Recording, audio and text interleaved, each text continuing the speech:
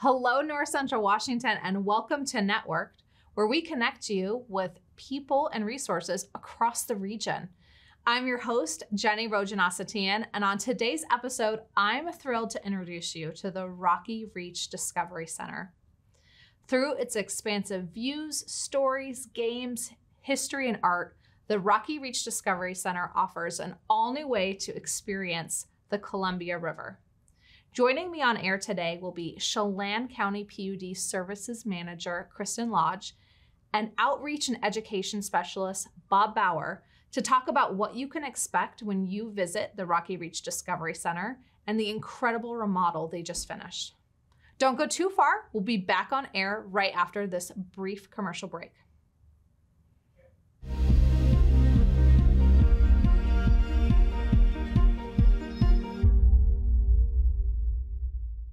And welcome to Networked. I am delighted to have two guests on air with me for today's episode, Kristin Lodge and Bob Bauer with Chelan County PUD. Welcome to the TV show. Thanks for having us. Very excited to have you on air today. I think Bob we've had on a couple years ago, but before we dive into Chelan PUD and the Rocky Reach Discovery Center, such an incredible asset we have here, I'd love for our audience to get to know the two of you a little bit better. So Kristin, maybe I'll start with you. Tell us a little bit about yourself and your career background here in the Wenatchee Valley. Great. Well, I'm a hometown local, so born and raised here in Wenatchee. I went to the University of Washington and I ended up working there for about 10 years. I worked in their central marketing department, doing for the main part large public events and educational opportunities. So it was a great way to talk about the UW and the great things that were going on there. Then my family and I moved back to Wenatchee, and we're so glad to be back here. We've got two little ones that we're raising here in the Valley with two sets of grandparents. So couldn't be more thrilled with that. And I worked for the Wenatchee Valley Museum. I was the Director of Development and Communications. But when this job came up at the Rocky Reach Discovery Center, I just was thrilled to be a part of the great work going on there at the Discovery Center and this brand new asset that we get to share with the community and all the wonderful public power benefits that we're able to offer at the PUD. So glad to join the team, Bob and the team there at the Discovery Center. And your role now at Rocky Reach Discovery Center? I'm the Visitor Services Manager. Visitor Services. Thank you so much. And Bob, you've been a part of the Rocky Reach Discovery Center for a few years. About 19.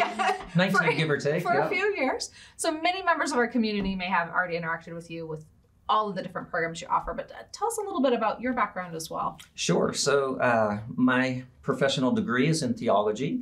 So I also pastor a church and have done evangelism. And historically, I've been kind of like all over the place with a little bit of everything. Spent time in the military and the Air Force. Was a highway patrol officer for a season, was a probation officer for another season.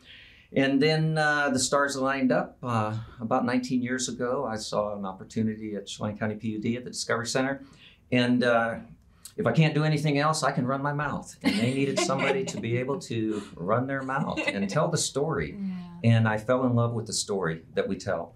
And I've been telling the story and sharing the wonders of hydropower for the last 19 years as the Chelan County PUD Outreach Education Specialist.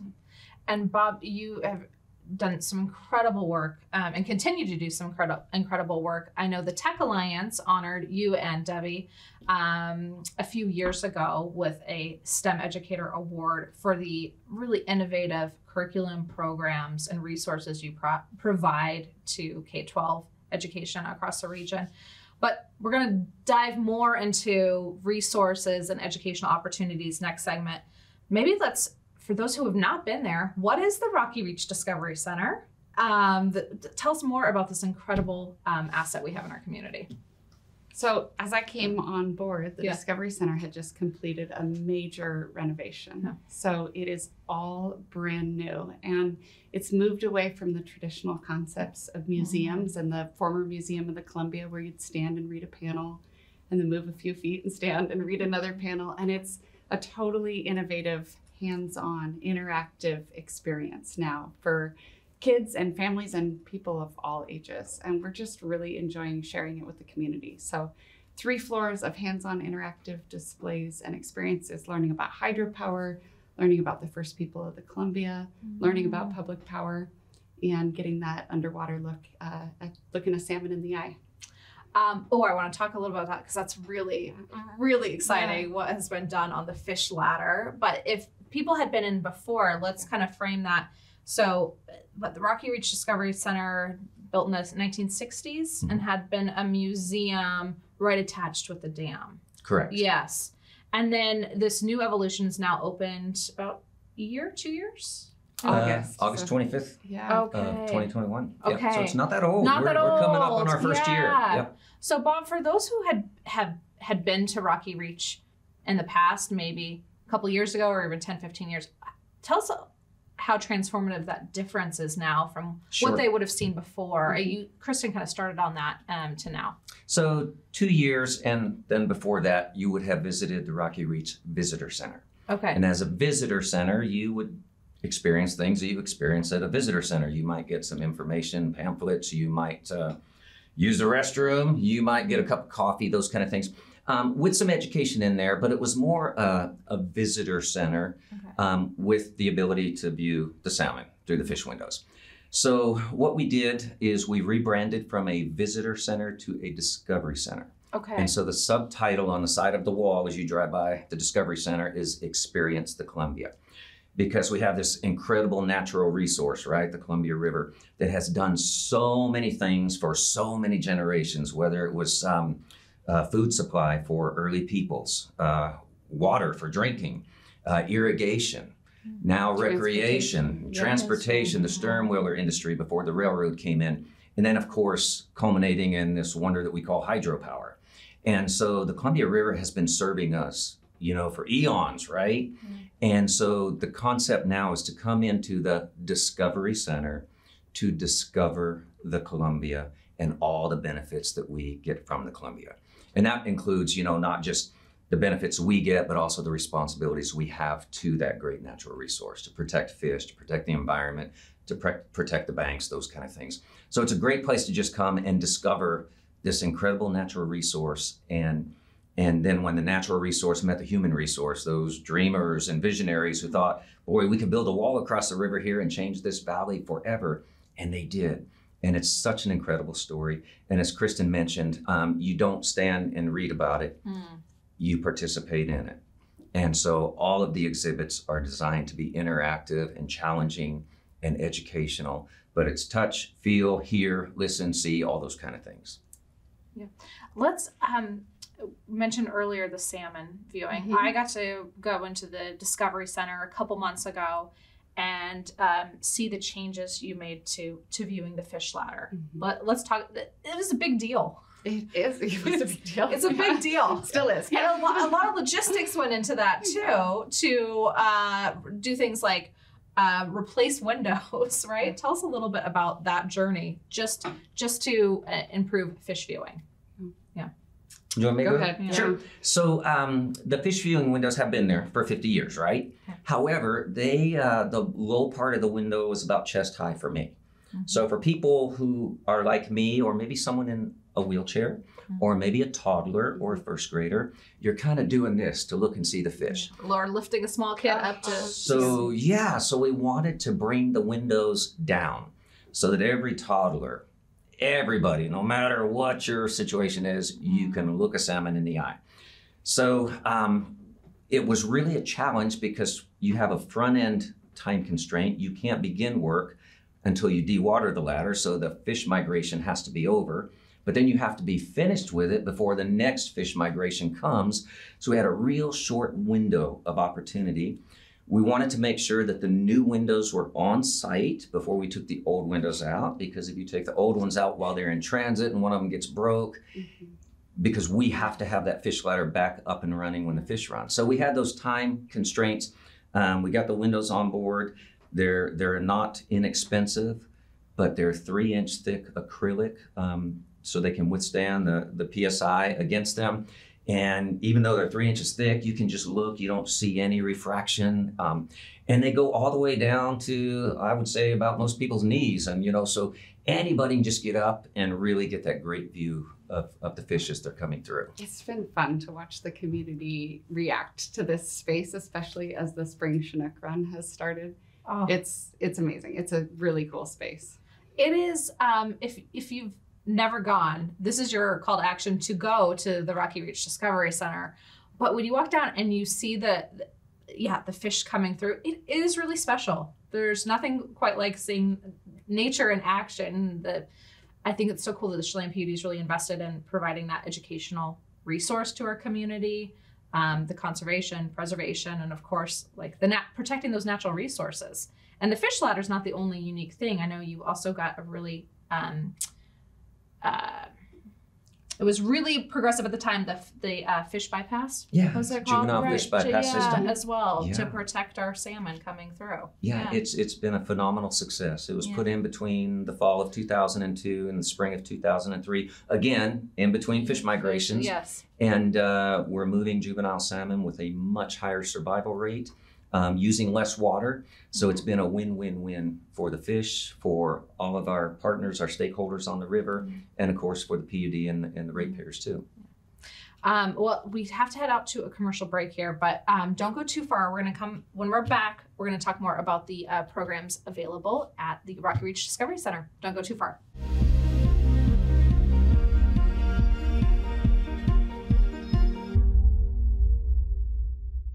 And welcome back to Networked. I've been on air today with Bob Bauer and Kristin Lodge from Chelan PUD. They're both at the Rocky Reach Discovery Center. We just talked about the incredible renovation you did. I think, what was that, $7.7 million? It's no easy feat to renovate a building attached to the river and a very active dam, right? Like, there's no stopping Mother Nature. So kudos on the completion. We talked a little bit about the fish ladder and what an exciting change that piece is, but there is so much more. So Kristin, I'd love to start with you. Let's talk more about the exhibits that are featured at the Discovery Center. Absolutely. I'm excited to share about our exhibits. It's been really fun to watch the community interact with the new experience. And I think some fan favorites are the stern wheeler. So there's an augmented reality experience where you can actually drive a stern wheeler down the Columbia River Rapids, help navigate through the sandbars and around the rocks. And I have to admit, it took me, maybe I worked there for months before I could make it successfully. Of course, my kids made it successfully, like on their second time. So maybe that's age appropriate, but that's a really fun one for our guests to experience.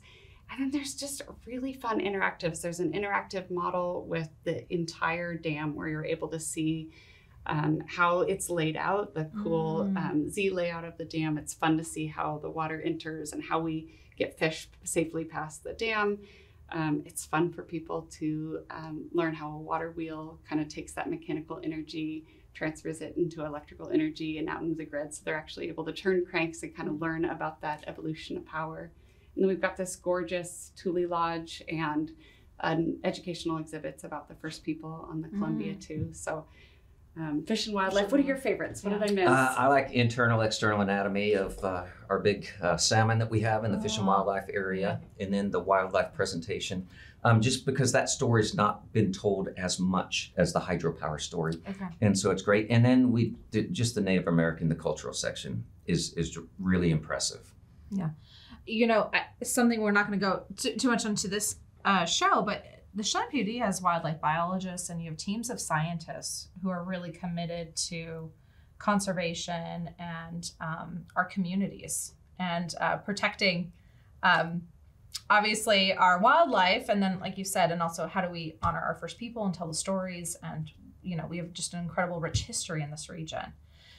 Tell me a little bit about the hours, operations. Is there a cost to go to Discovery Center?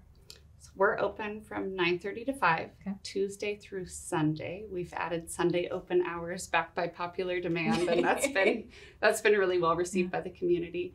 It is free to visit, so come on out, see us at the Discovery Center, experience the Columbia for yourself. Wow, that's another public power benefit. This free resource. Absolutely. That's right. So anyone can just come on down, explore the exhibits, but you're doing more than just being open to the community. You're also engaging in a lot of really tangible programming.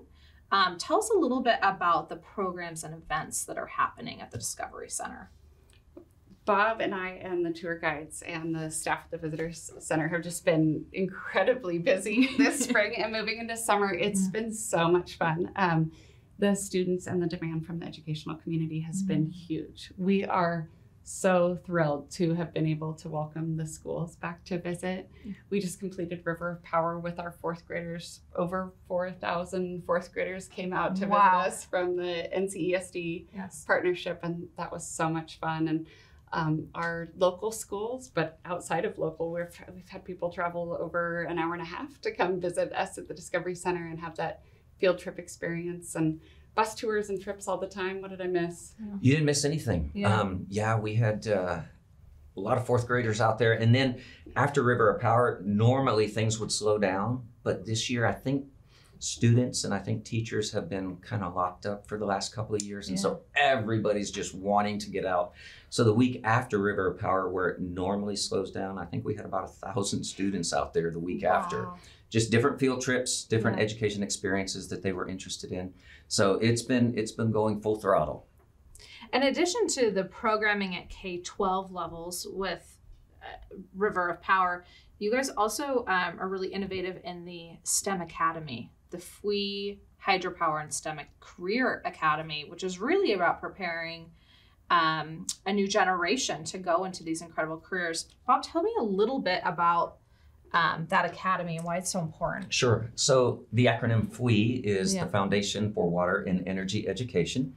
And we partner with them to host this Hydro STEM Career Academy. And so for a week, students come out from about 8 in the morning till about 4:30 in the afternoon. And they spend time with all of our crafts folks. They'll put on spikes and climb a power pole. They'll put on a dive helmet and learn the claustrophobic feeling of being a diver. They'll do water quality testing for us up at our Chelan Falls Fish Restoration Habitat. We're going to do a cybersecurity module at Wenatchee Valley College with these kids this year. So they're going to be out next week. It's right here, right now, right? So they spend a week with us. They get introduced to a multitude of STEM-related careers. And then they're also introduced to the pathways to those careers. So knowing a career is one thing, knowing how to land that career is another. So we do both of those things. What's really cool about this particular academy is students come out, they can be going into the 9th grade. So you can have a student coming out of the 8th grade, going into the 9th, participate in the academy, and on Friday, they are automatically enrolled in Wenatchee Valley College and they get college credit for it. So it's fully accredited at the college level. So it's really an exciting event. We're gonna have, I think, 26 students out there is what we have registered right now. We have to put a cap on it because quality is really important. And so you always have to weigh that balance, right? We want all the kids to be able to participate in all the activities. So yeah, it's gonna be a great experience. And you know, something that you've talked about offline with me in the past is too about the aging workforce in hydropower. That's not a problem just for here in North Central Washington, but really across the industry. And Chelan PUD has been really trying to take a leap ahead, start recruitment early, right? Absolutely. Yeah. Definitely an aging workforce. There will be, I've heard numbers upwards of 40% replacement over the next 6 or 7 years. So if you're an 8th grader right now, 6 years from now, where are you? You know, you're in that place where you can fill some of these positions. And that's why we begin to really outreach it at that grade level. So important. And another thing I love about the STEM Academy, just to toot some more about that, is not all STEM fields have to be a 4-year baccalaureate pathway, right? There's a lot of STEM and STEM fields, and then great career paths that are for technical, learn on the job, apprenticeship style as well. Absolutely. Which I think is really important to showcase. But that's not it. You also do summer science adventures. Kristin, tell me about kind of the other programming you offer for families during the summertime. Yeah, so in July, we're bringing 1st and 2nd graders out for a week and 3rd and 4th graders out for a week. And we're inviting them to participate in STEM activities. They're going to build things. They're going to get creative with us. They're going to do some art. They're going to have a lot of fun. And they're going to learn about different principles of hydropower along the way. And as Bob, I think, mentioned earlier, I think they're starved for doing more stuff in person, more hands-on activities. I'm sure parents are ready for those opportunities as well now that we're shifting. It feels so good. Hopefully shifting out of this past couple years. Now, for anyone who, maybe is looking for a way to serve or give back or has some volunteer time, is that an opportunity at the Rocky Reach Discovery Center? We do welcome volunteers and ambassadors, and we're just finishing our River of Power week with those fourth graders, and we had dozens of volunteers out. Well, 4,000 kids, I would hope. Took a few extra hands. Hope that you would get some extra hands corralling. Yes. That was a community achievement to pull that off. We have some amazing opportunities. People that are interested in education or just love talking with people or love helping spread the message of clean, renewable hydropower. We'd love to invite them to contact us and learn about volunteer opportunities. Fantastic. Well, that's a great segue into what's the best way to reach the two of you and the Discovery Center and to learn more. So follow us on Facebook at Visit Rocky Reach, or visit us at chelanpud.org on the Discovery Center webpage to learn about upcoming events and opportunities, and all of our contact information's on there. Awesome. Well, thank you both for all the work you're doing to serve our community and our youth. It's been so fun to have you on air. And for those of you tuning in, I encourage you to go visit the team at Rocky Reach Discovery Center. If you have not been out, the new center is really exciting for all ages. Again, right? It's that hands-on learning, whether you are 5 or 95. So get out and visit. And with that, we're going to head out to one last commercial break. Thanks again for coming on air today. Thank you for having us.